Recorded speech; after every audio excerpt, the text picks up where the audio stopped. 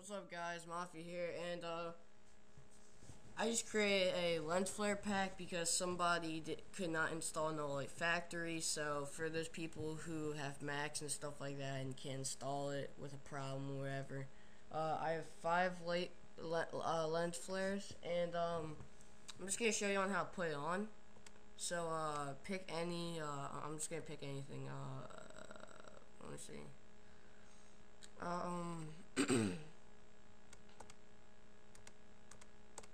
I'll use an old background.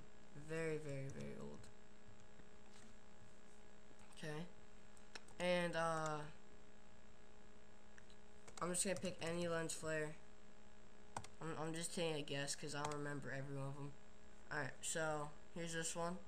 What you want to do is you want to click the arrow, drag it down so it's off, and then just drag it onto here and put it on top of everything else.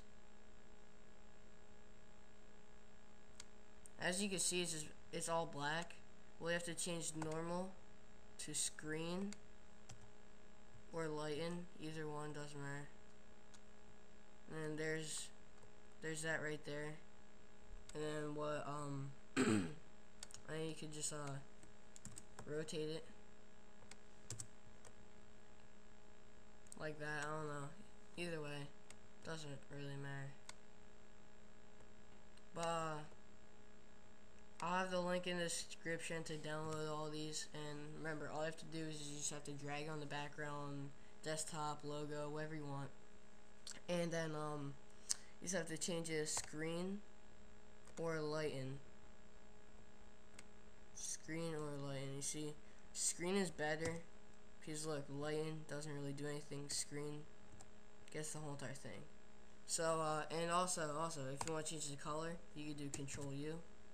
And you could raise the saturation up, and you could change it to any color that you want. See, blue. You could change it to any color. You can make it light, but that won't work. You could make it dark, like that. Doesn't matter. But anyways, have fun using them. And I'll have the link in the description to another video on how to install.